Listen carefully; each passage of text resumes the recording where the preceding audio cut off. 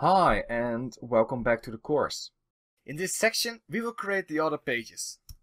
So there are a couple of things we will learn in this section. We will learn how to create the pages for songs, followed by the pages for albums. We will also learn how to create the login and the not found page. Last but not least, we will also learn how to use the autocomplete component. In this video we will create the album pages. In this video we will create the album index, edit, create and show pages.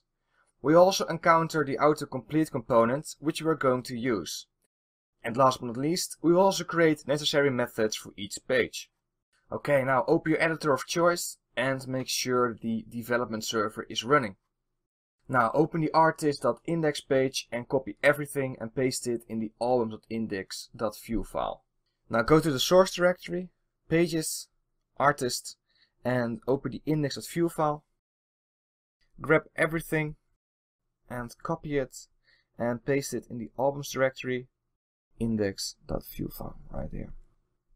Alright, so go over it and see if we need to change things. So find album instead of find artist.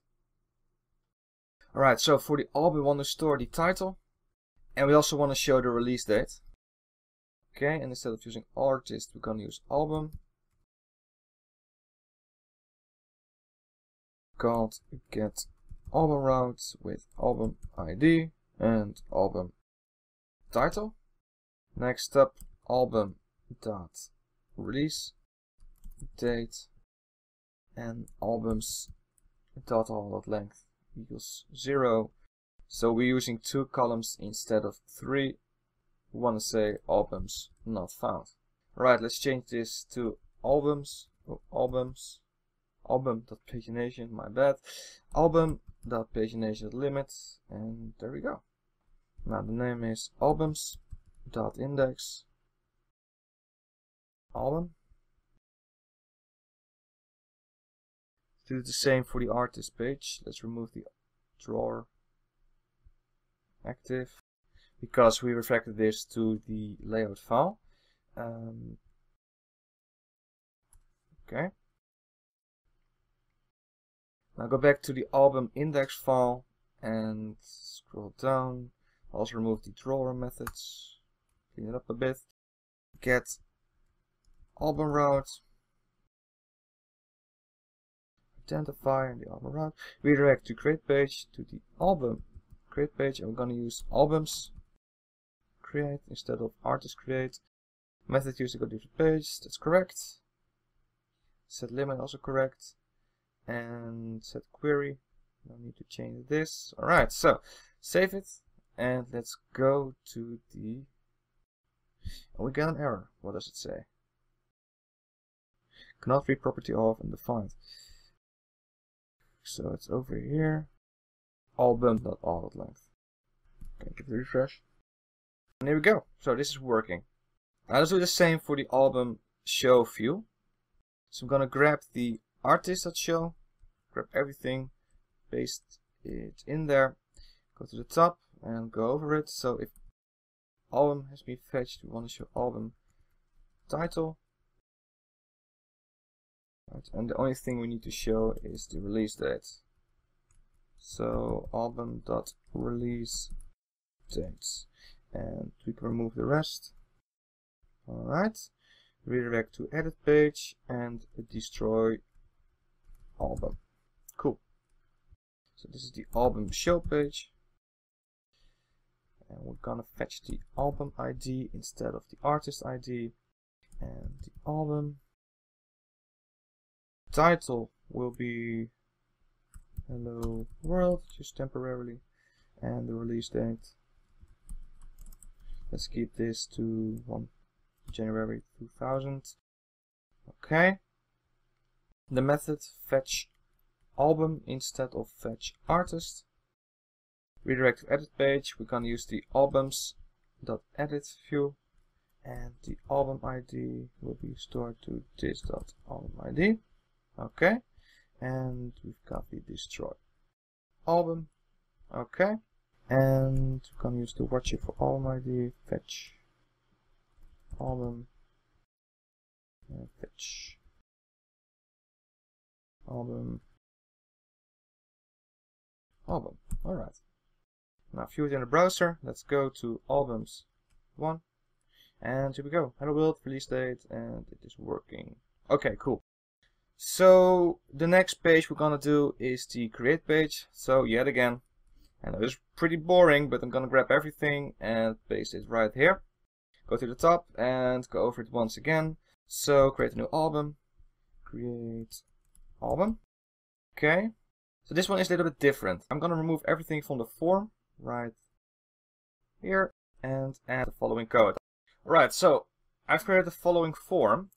So we got a v form group with a text field inside it with placeholder title, and we'll bind it to the album.title. Next up, we've got a row which consists of 2 columns. In the first column we have a text field for the release date, and in the second one we've got a new component, the autocomplete. We're gonna bind it to the artist.selected property, and the items that it's showing is bind to the artist.items. So this is basically a drop-down. When you start typing, you'll find results displayed in a list group below the autocomplete. So each time I start typing, the add change event has been called, will be called, and it'll fire the fetch because this is the autocomplete for the artist. Because we can bind an artist to the album. Alright, so the placeholder is search artist, and we go down, down, down, and when we close the form, we will close the card body, card footer, which is basically the same as artist create, but instead of the firing the create artist action, we're gonna fire the create album action. Alright, so this is it for the HTML. Now for the JavaScript, let's see, albums create. So I'm gonna remove all of this and add the following code. Alright, we have an album with the title and the release date, like we before, title release date. Next we have the artist. So we're gonna store the selected artist in artist.selected in the select property, and the items, so the other artists that can be chosen will be stored inside the items array. Next up we've got the methods. So we have create album instead of create artist. And we've got the go back, which will go to albums.index. And we have another method, like we said before, when we change the autocomplete, it will fetch the artist. By the way, so we're gonna create a new method called fetch artists, and just leave this empty for now. Okay, and that's it. So let's go to the albums create page, and here we go.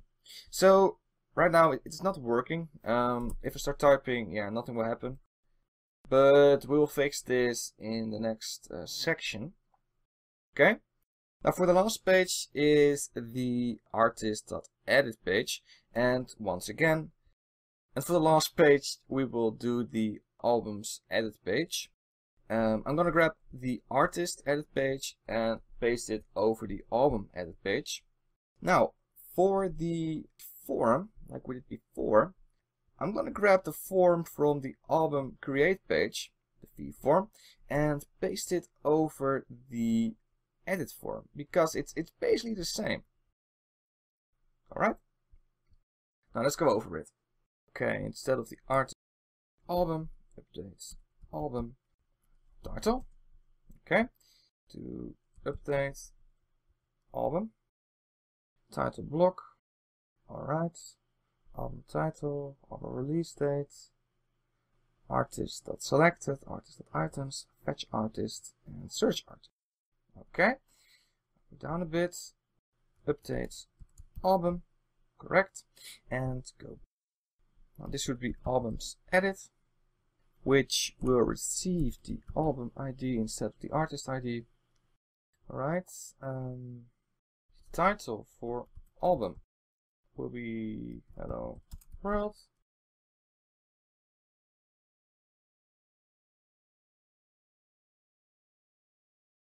So the items should be empty, and the selected ID will be 1, and the, let's see real quick, the content John Doe. So the drop down, the was it the autocomplete? The selected must consist of an ID and the content that's being displayed. So in this case, the ID is 1 and the content is John Doe. Right, cool. We're gonna remove the computer for now. And let's go to the methods. So we have fetch artist, which will be fetch album ID. Let's for now is console.log it. We've got the go back method, which will go to albums.show, and instead of the artist ID, it will show use the album ID. Album ID. Alright. And we've got update album. But there are still a couple of more methods. We need the fetch artist method, which will be fired if we update the dropdown, the autocomplete method, and we'll leave this empty for now. Oh, and we also need the fetch artist, because this is the artist that's attached to the album. So this will grab the album ID, and let's just do console.log. So, alright, down a bit, we're gonna watch the album ID. And we're gonna call fetch album. And yet again. Okay. Save it. And let's go to the edit page. Let's see if it is. Oh, here we go. We got an error. Property or method title is not defined on the instance but rendered. This should be album.title. Fresh. Update album hello world, and it's working. So cancel, edit, save, nothing is happening. Search artist. That's odd. Perhaps it's a bug in the components. Form. Row, second column, autocomplete. Here we go.